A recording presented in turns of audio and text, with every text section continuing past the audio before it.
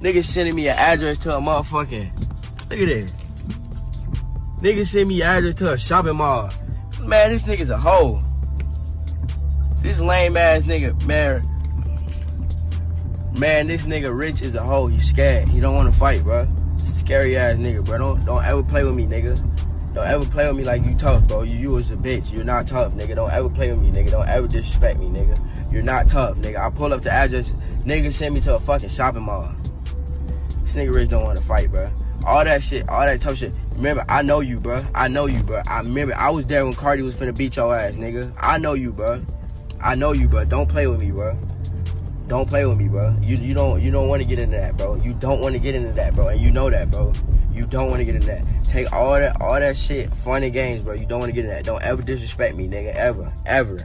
All right, in a weird turn of events, matter of fact, I'm not even gonna call it weird in this era. Nothing surprised me on anything I talk about anymore because this is just, yo, dude, does this look cool to you guys? Look, Rich the Kid and YBN Almighty J, they were just together, literally shooting for one record. They were shooting a music video to it or previewing a record, right? They just shot a music video to another record. They were just together 2 days ago, and now they're beefing.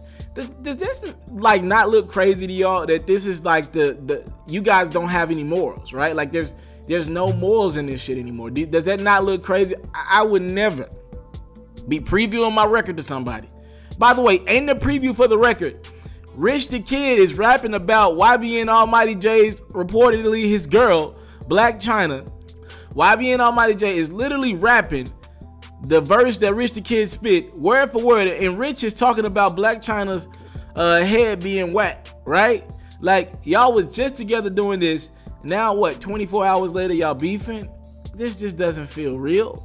If it is real, I don't know what's worse. The fact that y'all could A, be making up a fake beef, or B, you guys could beef with each other 24 hours after being with each other, kicking and shooting music videos and previewing new music. Both of these are corny, by the way. But like I said, this era, you see stuff like this every damn day. Salute to YBN Almighty J. I really like a lot of his records. Rich the Kid, not so much. I'm not a big Rich the Kid fan. But I will admit that brother's hot as a campfire right now. You know, he's got an album coming out, and it looks like he's got some beef. A lot of people calling this beef fake. I'm going to talk about that in the next hour or so. These two are reportedly beefing, and I don't know what the general gist of the beef is. A lot of people are like, YBN Almighty J didn't catch that he was talking about Blac Chyna, YBN's girl, in the record, even though it's clear as day. Rich the Kid said the pussy was wet like Chyna head. You know what I mean? Like, it was clear as day.